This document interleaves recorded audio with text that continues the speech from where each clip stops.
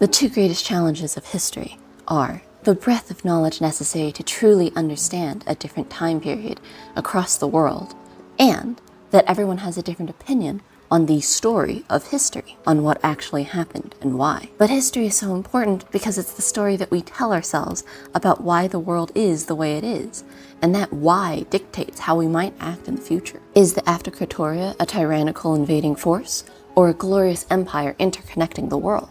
Are the Sagan Halls better described as magiophobic nomadic warlords with enslaved mages, or the world's most incredible propaganda machine? Do you call it a collection of ancient martial and bardic traditions whose members are struggling with the balance between the natural need for magic and the dangers the magic poses? Or do you call them barbaric and cowards? Depending on what you believe about these entities, you will treat them differently in your day-to-day life. And as we all know, it is these thousands of little choices that actually make history. This is why historiography is so important. Historiography is the study of historical writings and communications.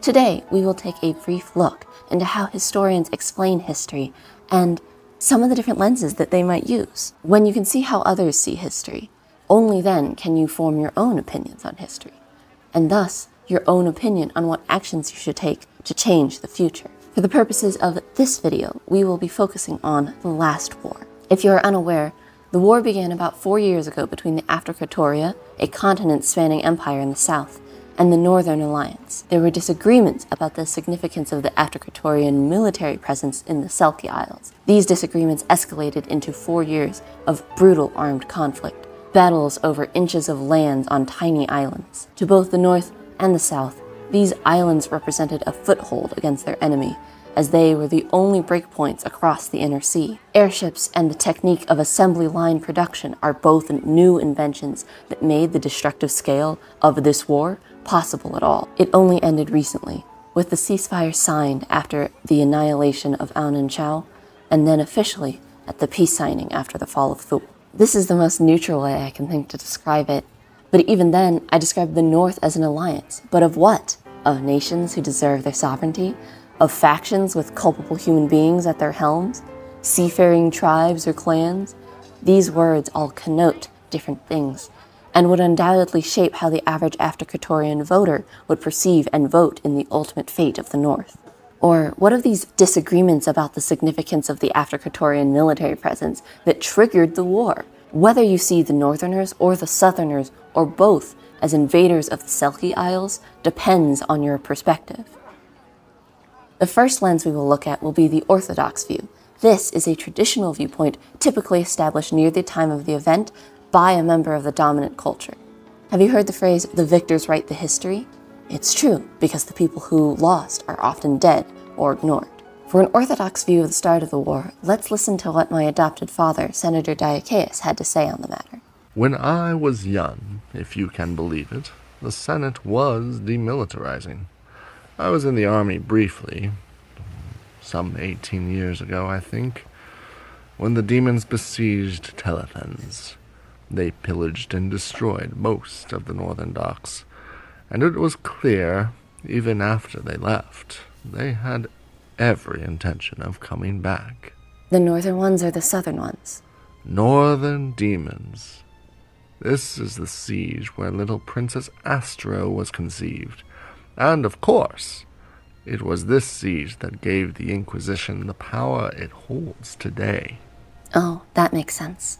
It was about this time that I proposed the Philosopher Keen Revival Project. The demons had proved a far stronger enemy than what we could contend, with powers we could not understand. House de Magnia's intelligence network always knew about the Golem's revival, and we were very nervous about it. With the construction of the Philosopher Keen, we felt more confident in our ability to go on the offensive. So the Selkie Isles called for aid in their own struggle against the demons, and we went. Besides, the Inquisition needed to do something with all its power to prove their worth. And their budget were not an oversight. And so we went. Most of the Selkies were keen to learn our technologies and to adopt our democratic systems. But some dissenters were displeased we were there at all. And they asked the North for help. So they did. And then the war. The annihilation of Aun and Chau. The fall of Thule. In destroying Aun and Chau, Calliopeia demonstrated the overwhelming might of the Aftrocatoria, though I should hope things can be truly peaceful and collaborative now that the war is over. But the rest, as they say, is history. Stop for a second after this account and think. What were his most key points? What did he emphasize? What did he leave out? If I were to summarize, the most notable aspects of his view are that the Southerners occupied the Selkie Isles with permission from the locals to aid them against a demon incursion. The functionality of the Philosopher King played both a key role in getting them into the war in the first place and also in ending it, and that it was rebellious Selkies that asked the North for help, and the Northerners, in answering their call, was the primary trigger in sparking it into a larger conflict. Did I miss anything critical in my analysis? You'll have to let me know in the comments below. This is what the Orthodox lens of our war looks like, and this is how it will be taught in the Aftrocatoria for years to come. In contrast, a revisionist lens, this is one usually written sometime after the fact, reacting to and refuting the Orthodox interpretation. It's tempting to look at these and say, they're just rewriting history. But no, usually they simply have additional information and emotional distance from the events. This isn't to say that the emotions found in more proximal interpretations are bad. That is also information. Emotions are information. But your perspective does change when the major historical event didn't affect you in your living memory. For this viewpoint, just listen to how Sage Lady Shizi T. Kirtheimthaler describes the invasion of the North. Everyone knows the South has always been expansionist and imperialist pigs. 400 years ago, they tried the same damn thing and only stopped because the Philosopher King went on a murderous rampage and they dismantled him. Since then, they have taken over the Kaviki Empire, the Tsars of Virikia, and all the way to the shrine in Zavlakia.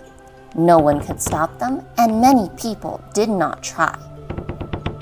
They leveled Kavikia to the ground and rebuilt it as a surveillance state. Who would bother to resist them if they knew the consequences? So when they took the Selkie Isles, any northerner with any sense knew they had to fight the South, or they would take our freedom and independence next. We prolonged the war for 3.5 long years. It was brutal. We'd take one island and they'd take 2 back. But if they sunk a ship, we'd sink 5 of theirs. They couldn't compete in northern waters until they started bringing out their airships. Even so, we had them pretty scared. Tales of our soldiers ran rampant in their armies. The Burned Maiden, the Bearcat Queen, the Eternal Bard, and of course, the demons they so feared and hated would feast on their fallen in front of them, as pigs tend to be feasted upon. Their only saving grace was their Philosopher King. They never lost a battle where those green sails flew.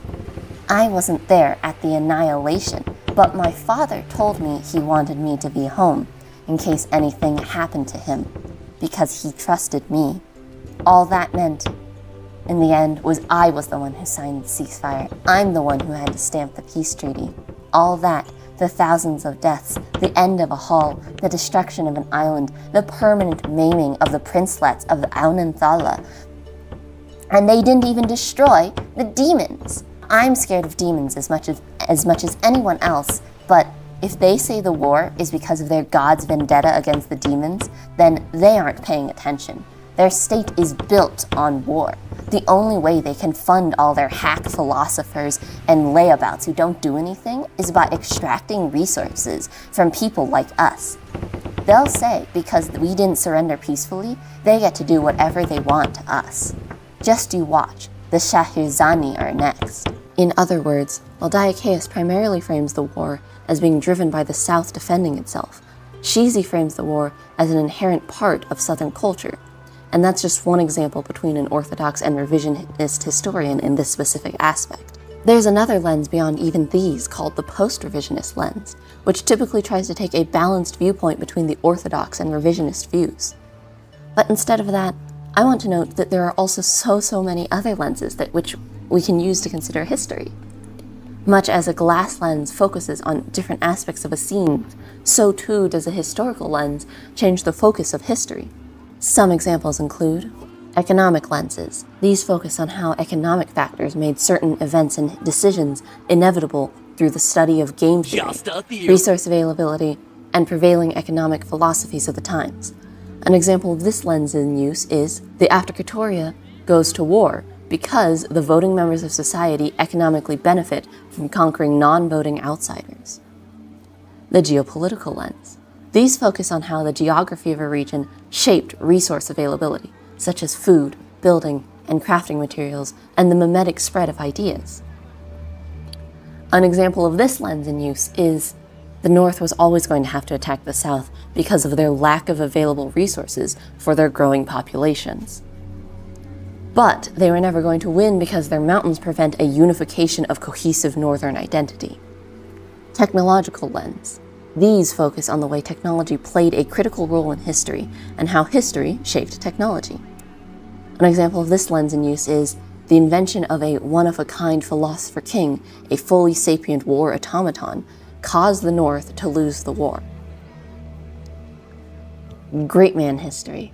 This is a lens that pretends history is made up by the actions of only a few individuals. It makes it simpler to communicate, but this simplification often dehumanizes everyone besides the great man, and sadly, it usually is a man. They will say, Senator Diacaeus won the war, as if Senator Diacaeus did not have an army that fought on the ground, and a maid and a cook who did all his housework, so he didn't have to worry about that while fighting a war. It overlooks that he didn't literally grow all his food himself, and he didn't invent the radio or hook up the radio lines, he didn't invent or build any of the airships or fly them, and he wasn't voted into that seat by just other great men senators. Senator Diacaeus may have led the Aftercatorian forces, but he did not single-handedly win the war. That being said, his influence was greater than average at this point in history, and so dismissing this lens entirely is also a mistake. Subculture lenses. These focus on the treatment of and influence of specific subcultures within a larger society. Because many subcultures hold more radical ideas than the mainstream culture, they are frequently cast to the fringes of society, and their viewpoint and impact is less considered. However, by being outside of the mainstream, their lenses offer a better view at the potential failings and blind spots of a dominant culture.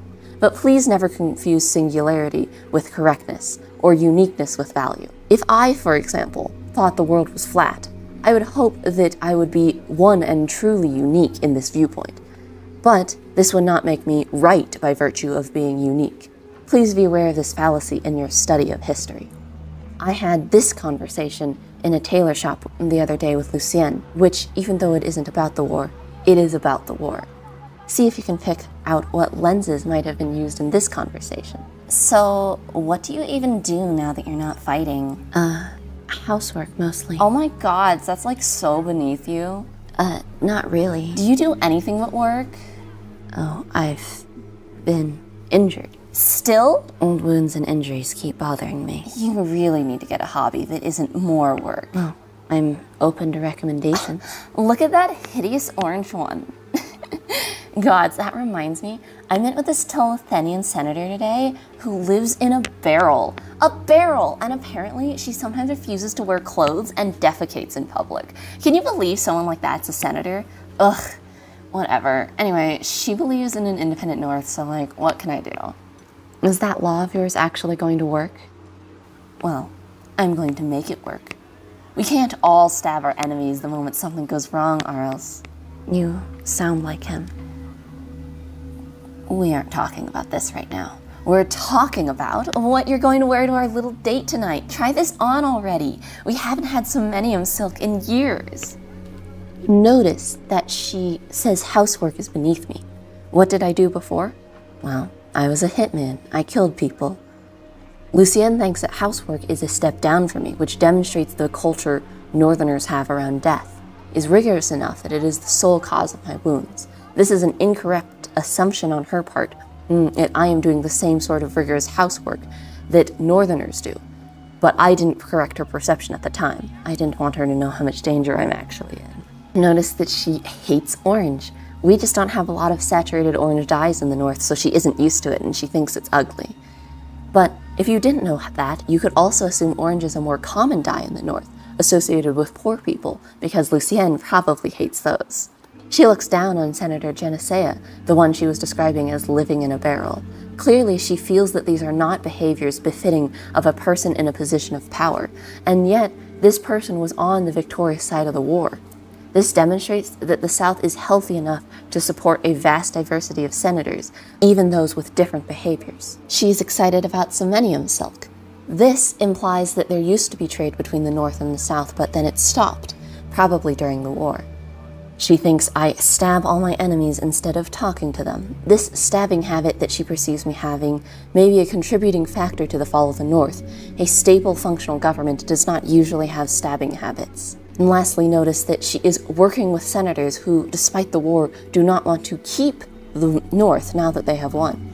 Obviously, this short conversation gives us very different information than the other two accounts, but the information it gives also paints a fuller picture of the cultural divide between the war's participants, as well as the effects of the war. Now you might be saying, at some amount of knowledge, surely we could reach objective truth. I suppose we should ask Eris then. She is a goddess. She saw the whole of the war, all of the moments of it. Could she give us an objective truth? Objective truth? Like what? Truth without emotions? But that's so dry. And that isn't true to your little mortal experiences. Sure, I could tell you every bug stepped on and every spell cast in the war, every splinter any soldier pulled, but does that make it more true? And even with every fact at your fingertips, would it really change how you feel? Or would you realize that it's just easier to sort everything into nice little buckets, to weigh the whole war on a big scale, good and bad? War is a time of chaotic battles and boring logistics meetings, and the hope of new recruits, and the despair as you realize that my sister just tricked you all again. There is no glory in violence. There's no justice in defeating your enemies. You do not die to bring honor to your families and empire. You just die. And in that regard, war is the most human that humanity can be. So, no, you cannot find objective truth about an event, not as a human, not even when you ask the gods. The war was miserable, and while the Aftercratoria likes to paint the world as progressing towards a more peaceful future, I'm going to be the revisionist and say the future is not inherently brighter or darker than any other point in history by nature of being the future. The future will only be brighter if we make it so. The thing about humans is that we will never agree on what that looks like. So there will always be war. But the impossibility of a perfect world does not mean it is of no use doing what good we can now and here. For example, you need a cup of tea after all that talking for your poor throat.